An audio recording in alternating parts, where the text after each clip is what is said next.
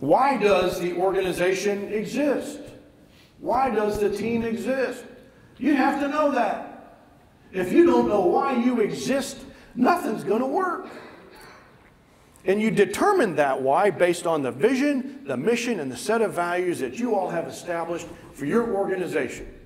I just read the mission of the Georgia Association of Emergency Medical Services. It's posted all out here. Their mission is different than yours. They are advocates. As a high-level organization, you are an advocate for the whole emergency medical business in the state. Most of you all are in the execution world. Your mission's going to be a little different, related. Got to be consistent with higher headquarters. Do you have a mission statement for your organization? Do you have a vision statement for your organization?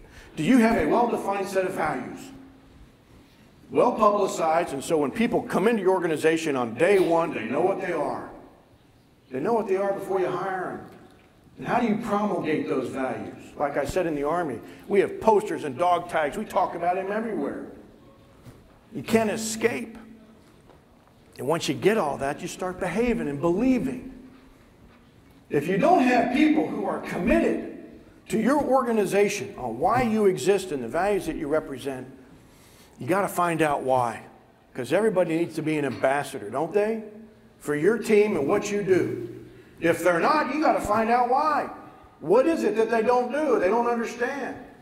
And if they understand everything, and they just don't want to participate the way that you as a leader in your organization wants them to, then you need to find them another place to serve.